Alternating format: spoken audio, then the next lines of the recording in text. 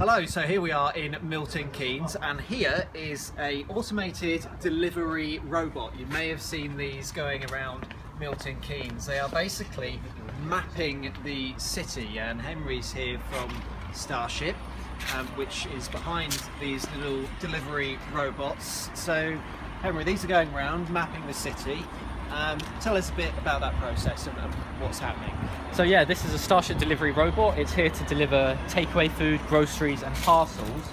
And right now we are mapping the local area. So the robot drives autonomously the majority of the time.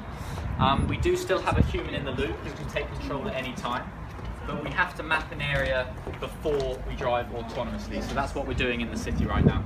And as you mentioned, these can take your takeaways, pairs of shoes, anything that you order online. They can be put in this little robot and delivered to your door. So let's have a look inside and let's see what we can fit inside. So just explain what's going on inside here. So we can see the flag goes green when the lid is unlocked, and we look inside. We have an insulation basket which can carry about 20 pounds or 10 to 12 kilograms of food or parcels.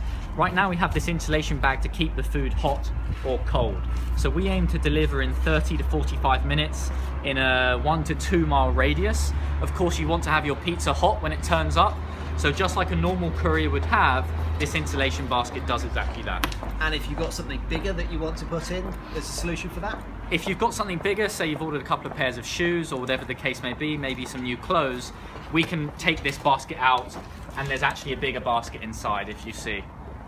And there's a few security features on here as well, just to stop people, put them off nicking it, picking it up and taking it away. So it's quite big for that. Lots of people say this robot's very cute and friendly, but it's maybe a little bit vulnerable. But this robot does have many theft prevention measures to prevent people trying to steal it. It's got 9 cameras around the front and back. We have cameras around here. We have cameras around the back here as well. And if you try to lift up the robot, there's like a siren, like a car alarm that goes off. The lid is locked during a delivery, so you can't get inside. And of course it's tracked to the nearest inch, so it's like a big homing beacon. And if you did go to all that effort to try and steal a robot, you're going to break into it and find maybe some milk and eggs. So it's just not going to be worth it. And finally, when can we start seeing these and start using these?